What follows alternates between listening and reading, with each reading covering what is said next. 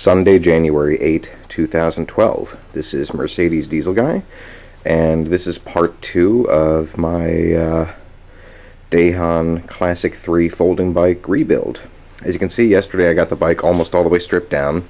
Still a few more pieces of hardware. The brakes have to come off. This little wheel assembly here has got to come off. Got to get the rest of the seat post apart and separate the two portions of the frame, not to mention get the rest of the hardware off the fork there and the handlebar. As you know, one of the difficulties I've had here was that the hinge pin, which goes through this portion of the frame, was causing the frame to wiggle, and I don't believe the bike is safe or really rideable like that. And from what I hear, that's a reasonably common problem with these old Dahons here. And I figured that what really happens is that because this this portion of the frame here is, relatively speaking, pretty thin. I mean, it's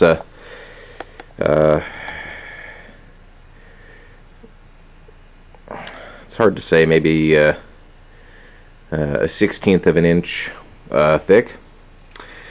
And over time, with lots of riding, especially with things not adjusted properly, these holes here for the hinge pin get out of round, and that's what's causing the wobbling. So in order to at least attempt to repair that, I got this. Now this is a this here is a steel rod, which I got at Home Depot, and it should be roughly the same diameter as the hinge pin. It's off by maybe 1/100th. Couldn't quite get the hinge pin in, but it was really close. I'm gonna basically slice off enough of the tube there to fit inside this gap.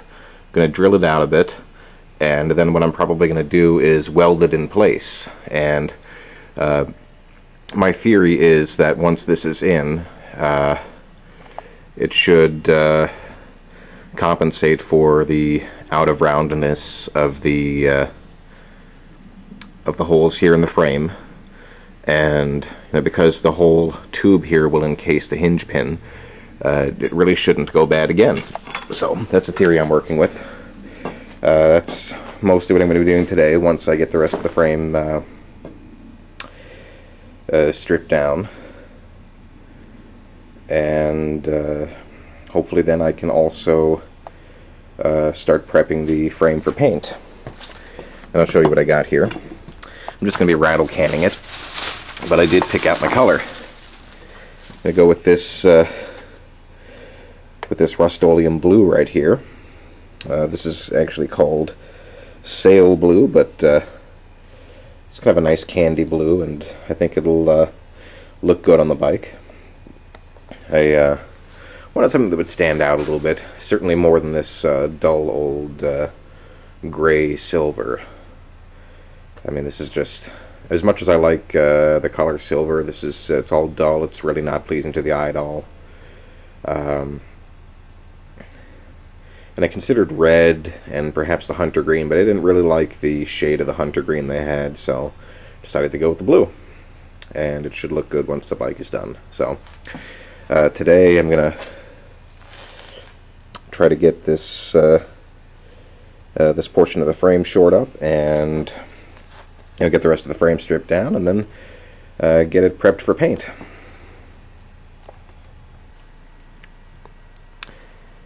Okay, well, I've been working for a while in the garage with my tools, and you can see right here I have made the new guide tube / bushing, which goes straight through the frame here. Right now I just kind of have it pressed in, but I may actually weld it in. The pin, which you see is all dirty here from repeated fittings, actually fits through this tube very tightly. so I don't think this will ever wear out. I'm still debating whether or not I should weld it in place. I'm actually not even sure if I need to do that, and as such, if I don't need to, maybe I don't even want to. Can always redo that at a later time, but right now I'm going to try to tap this guide pin through the hole here and try to see how the frame reacts. Now, as you can see here, this new guide tube does not interfere with the frame closing at all. I was a little worried that it might interfere with the pin on the other side, but it doesn't. So this hopefully should be a solid repair, and something perhaps that other Dahon owners can use to restore their frames. And I think this is actually going to be a very permanent repair. As I said, I think the reason why the holes here on the top and the bottom got out of round is because the guide pin was only holding in you know, this much sheet metal here, this thickness, which over time just got out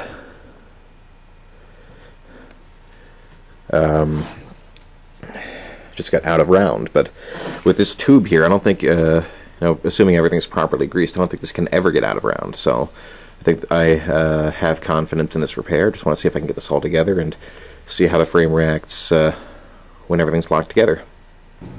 Well, I have it all together here for a test fit, and I'm very happy to say that frame wobble is 100% gone, down to 0. So my idea here with the guide tube for the locking pin worked rather well. You can see the frame now unlocks pretty easy.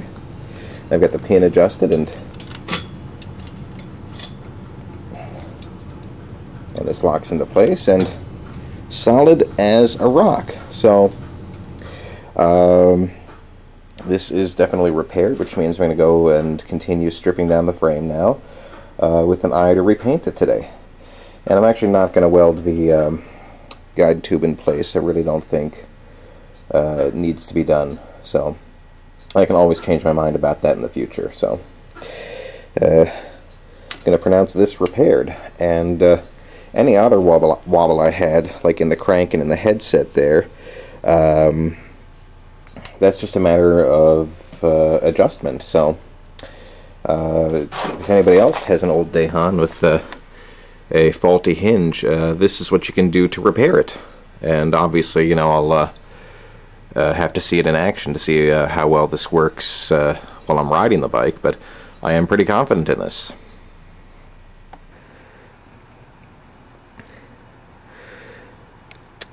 Okay, as you can see, I have the frame stripped down. There's the handlebar tube, the fork, front piece of the frame, and rear piece. The only stuff I've left on are the bearing races. So I'm really just going to mask those off when I paint. But right now I need to run over to the auto parts store and just get some degreaser. But hopefully it's still kind of warm today. I can get this frame into paint today, and then continue the rest of the job next weekend.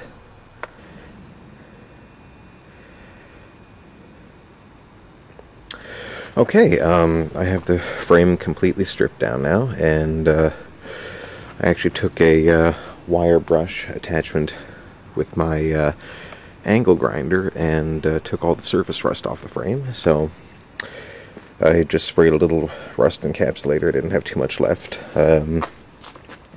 around some of the original problem areas, and everything's hanging now, and I'm going to prime it.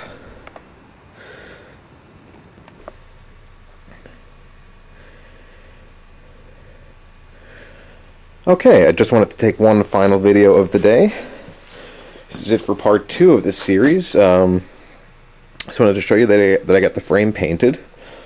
It's starting to get much colder outside, and I lost light. As you can see, it's dark out there now. I was painting by garage light. But you can see that got this really nice shade of blue on here now. So frame is obviously going to hang down here in the basement. It's nice and warm and dry, and paint can cure down here. I've definitely got some runs in the paint, so I may or may not actually just do a little wet sanding before I reassemble the bike. Probably just going to leave it as is. It's really not too bad. I think I actually picked out a really nice color for the bike. It's an 80s bike, and this really kind of seems like an 80s sort of blue to me. So this, of course, is the rear section of the frame, and give me a moment here, I'll walk around and show you the other parts. This is the front section of the frame.